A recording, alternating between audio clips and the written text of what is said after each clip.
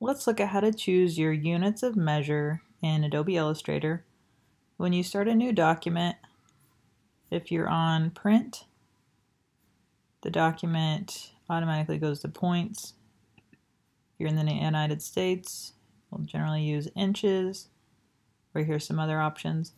If you're wanting a web document, the native selection is for pixels, or you can choose some other options.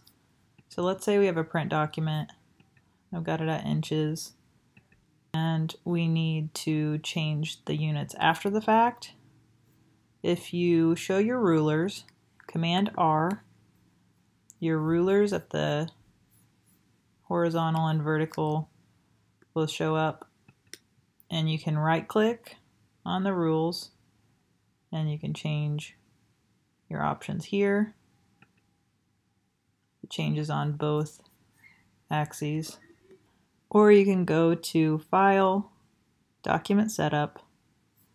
You can change the units here.